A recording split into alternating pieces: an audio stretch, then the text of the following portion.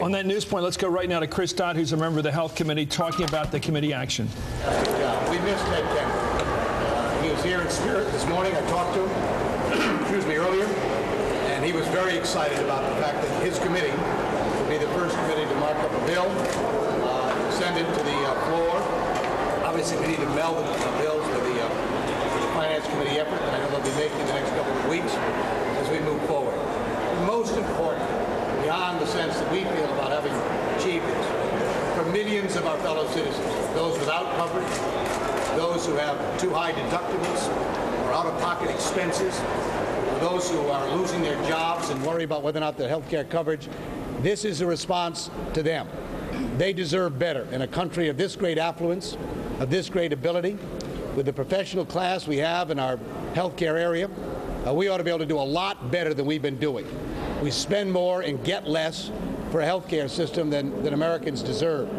This bill, because of what we've done, we think is going to increase access, it's going to reduce costs to individuals, and it's going to improve the quality of health care in our country.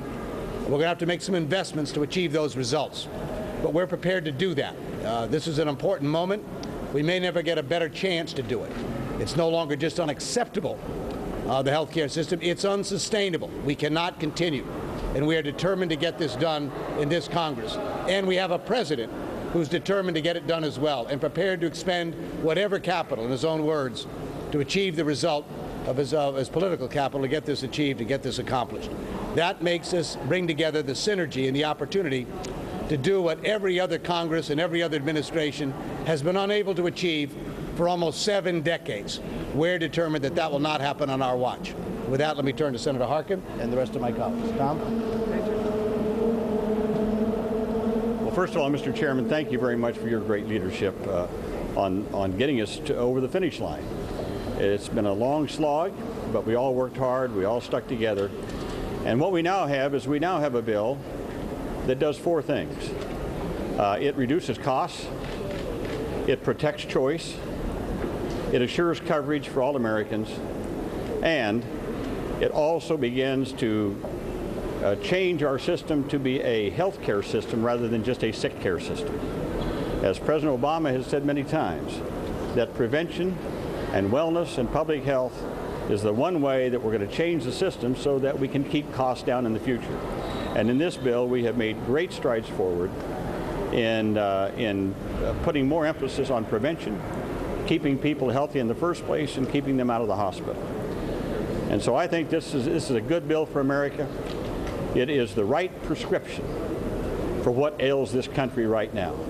And I want to thank all my colleagues for all of the great work they did and sitting here through all these long hours and drafting a bill that I believe now will garner a lot of support in the Senate, and I believe we'll get it over the finish line sometime this fall, and we're going to have this on the President's desk sometime early this fall.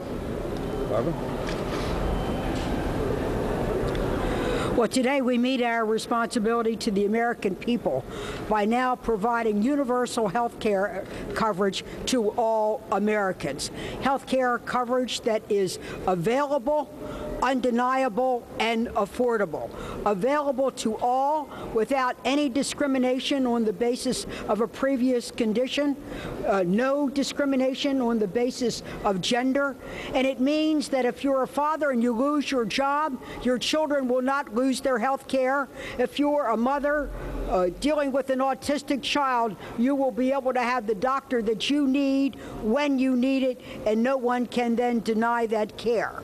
We make it affordable by focusing on new thinking in prevention and quality that we know through our quality initiatives, whether it's reducing medical errors, needless hospital readmissions, and also better management of chronic disease. We can save over $500 billion in our health healthcare system.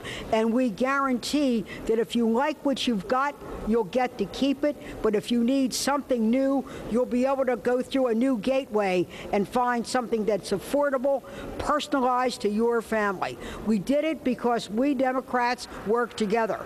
We regret that the Republicans did not support this bill, even though we gave them hours of debate, opportunities to offer unlimited amendments, and to be able to speak their mind, vote their will. But at the end of the day, they did not want to support universal health coverage for all Americans. So it's a question of on whose side are you? We stand here today on the side of the American people. We stand here on the side of American providers, where we want to get rid of their hassle so they can do value-based care. We stand on the side of history that says we, the Democrats, know how to do a social contract with the American people that provides them with the safety net in terms of the health care they need. And I want to thank Senator Chris Dodd for the leadership that he provided. He stepped in when needed. He provided the leadership that was called for, and he provided the skill and openness and transparency of the debate that I think truly honors this committee and the Senate. Chris, we thank you, and I thank my colleagues for all of their hard work and their great contributions. Thanks, Bob, very much. Well, Jeff.